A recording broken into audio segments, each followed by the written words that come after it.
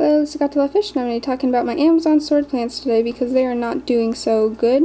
So, as you can see here, the tip of the plant is turning brown right here, and there's also brown spots on it, and then also in the leaves back there you can see that there's holes in the leaves.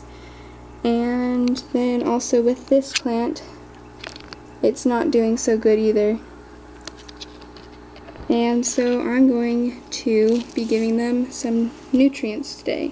And so I have this awesome book, the Mini Encyclopedia of Aquarium Plants, and inside they have this drawing, and I really like it because it tells you all the signs of nutrient deficiency. And so today I have these two things: magnesium, where the lower leaves turn yellow, and that's what's happening, and then also yellow spots or holes between the veins, and I'm having that too. So I'm going to be having some magnesium sulfate put in the tank today, and magnesium sulfate is Epsom salt. So I'm going to be putting some of this in here. I'm going to be doing half a teaspoon per gallon, so I'm going to be doing 5 teaspoons since it's a 10-gallon tank, and this won't hurt the fish because I've used it to help fish diseases before. So I have a cup of water already here, and I'm just going to be putting in 10 half a teaspoons of Epsom salt.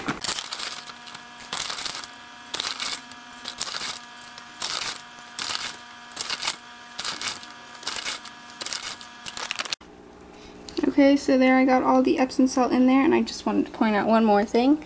On the bag, it actually says plant food supplement for bigger, more vigorous plants, and so that's really good. So now I'm just going to stir this up, because if the salt dissolves when it dissolves, it can burn the fish, so it's best to dissolve it into a different container so it's all the way dissolved, and then put it in the tank, and it will disperse and won't hurt the fish.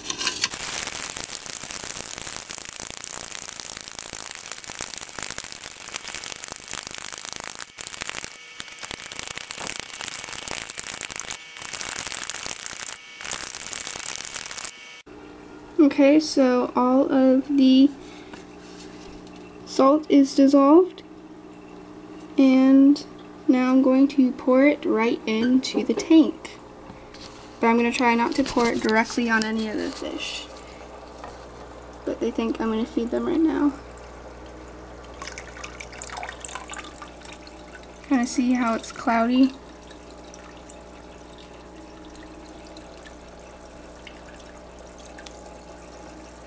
So now it's all dispersed. Kind of looks like heat waves if you look at the grass, and that's just going to disperse itself throughout the tank, and hopefully it will help the Amazon swords. And so I'll do an update, and once there's an update I will put it on the video right out here at the end, so you can go click on it and see how it worked. So thanks for watching. Please like, subscribe, and let me know the videos you'd like to see. Bye.